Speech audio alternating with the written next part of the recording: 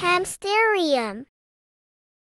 It's a very sad morning. When I opened the cage, something shocked me. I found the mother hamster Papa had died under the wheels. I carefully picked him up. It looks like she's trapped under the jogging wheel. Look, poor thing. I will try to get it out. We're going to disassemble this jogging wheel. Disconnect one by one the connection of this thing. A bit difficult because the connection is very tight.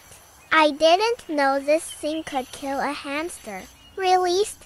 Slowly pull out the body of the hamster. Finally out. Let's put the jogging wheel first. Very sad. You have accompanied me almost 2 years.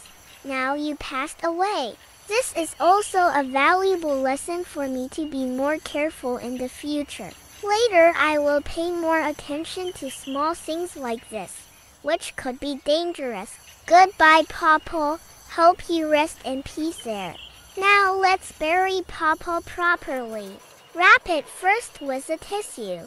Wrap it until all parts of his body are covered.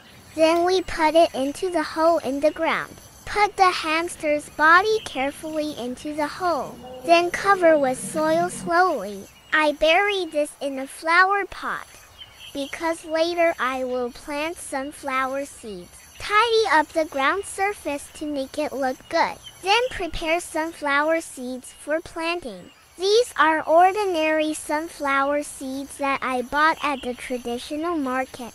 Put it in the soil and water it. Don't forget to give a tombstone as a marker. After that, we will move this pot to the balcony, so that it is exposed to sunlight and the flower seeds can grow immediately.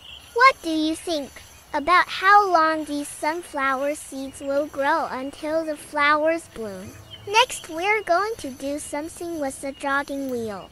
I decided I would still use this jogging wheel. Of course, after a few tweaks, I cut out the part that could make the hamster get stuck. And this I place in a baby hamster cage. I really hope that in the future there will be no more tragedies like this.